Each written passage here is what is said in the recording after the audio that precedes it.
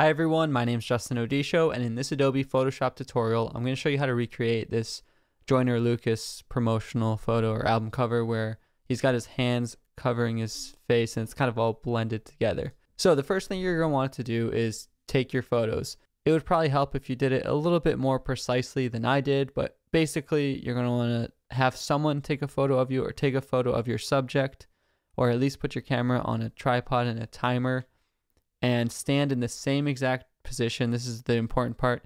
You want to try to get the framing as close as possible and take two pictures as close as possible, with the only difference being one of them has the hands in front of the face and one of them has the hands down.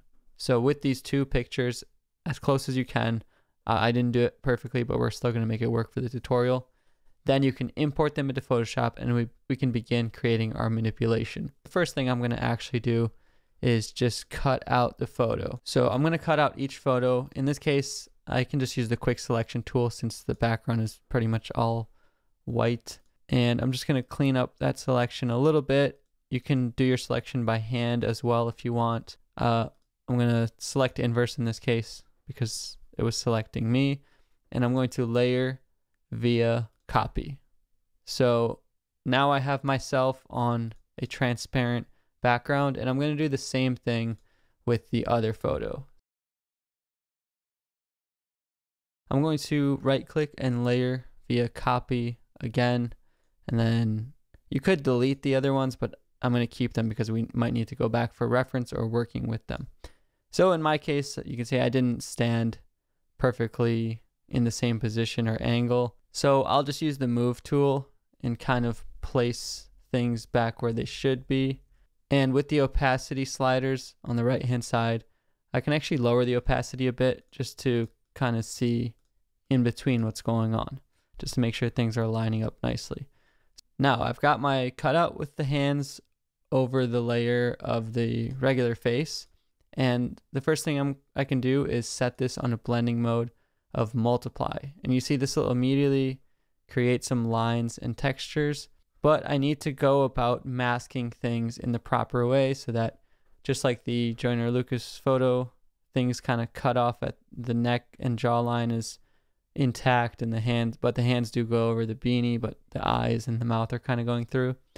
So first things first, let's bring some of those fingers back. I'm going to actually duplicate this layer with the hands, and I'm going to set it back to normal, but this one we're going to mask. So there's actually many different ways that you can do this, either by erasing some stuff from the underneath layer, but I'm going to do it more in a stacking and building on top way, if that makes more sense for you.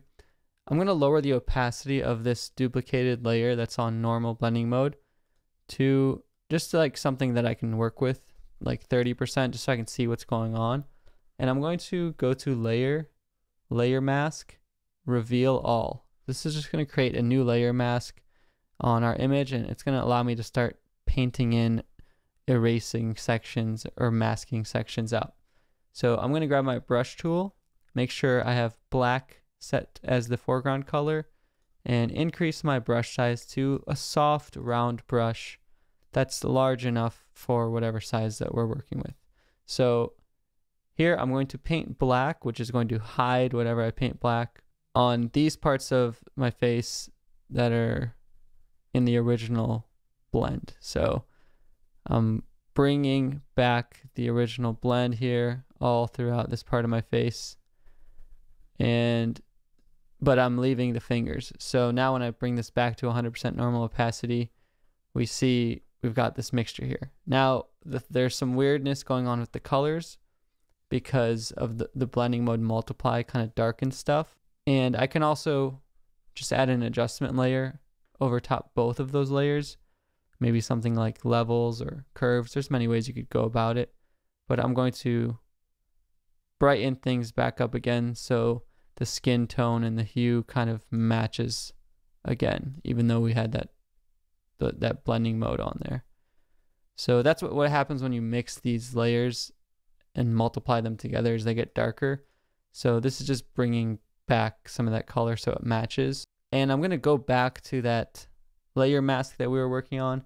And if I went too far out painting black, I can always bring some back in around areas that I want. So maybe bring some back in there around the fingertips. So whatever you want there. Now I actually want to get rid of this bottom portion here. I'm going to keep that from the original layer. So I'll paint, make sure you have the layer mask highlighted so it doesn't paint black on the canvas. I will paint this out of the image again. So things might get a little confusing when you're stacking all these layers. And so I'm going to go back to my original layer, and I'm going to probably have to add some masks on there as well. So reveal all and mask out this portion on that first layer as well. So just so we get one proper neckline. If you ever want to just see what's going on isolated on one layer, you can hold Option and Command, click on this eyeball, and you can see one layer and what's going on, so you can get back to trying to blend things. So here and here I have some is my culprit. I want to get rid of the hands where they go below the cheek and the jawline. So I'm just going to paint in black on that layer mask, try to be a little bit more precise, and get rid of that section. I'm going to do that for here too. So you can use your eye and your specific picture to see where to blend certain corners. And then one thing I'm going to do is now bring back my original layer without the hands covering it. I'm going to do a layer mask, hide all, because I want to bring back some of those details from in between the fingers and maybe make the eye attach. So you can see this time the layer mask is all black, and when I paint white, it'll bring back that original layer. So let's say I want to just kind of bring the eyes back, make them pop out a little bit more, maybe just by the pupils or tear ducts, just for effect. Maybe I want to bring back a little bit of the original right before that little line that comes from the palm of the hands and bring back that color.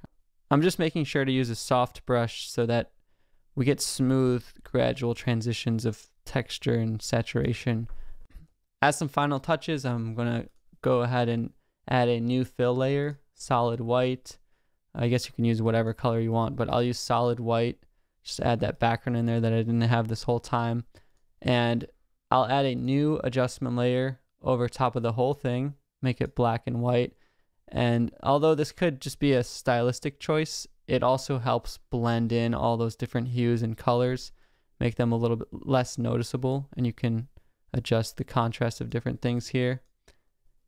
And you could also add another brightness and contrast, or maybe increase the contrast a little bit. So that's the basic idea. Again, the more perfect you line up your original photographs, the easier time you're going to have blending. So that's one method you can use to recreate this kind of face and hands photo manipulation. If you enjoyed this tutorial, leave a like on it below. Let me know what you thought in the comments. Subscribe to my channel to stay tuned for all of my future videos. If you want to check out another Photoshop tutorial, then you can check out more in the playlist on my channel. Thank you so much for watching, and I'll see you in the next video.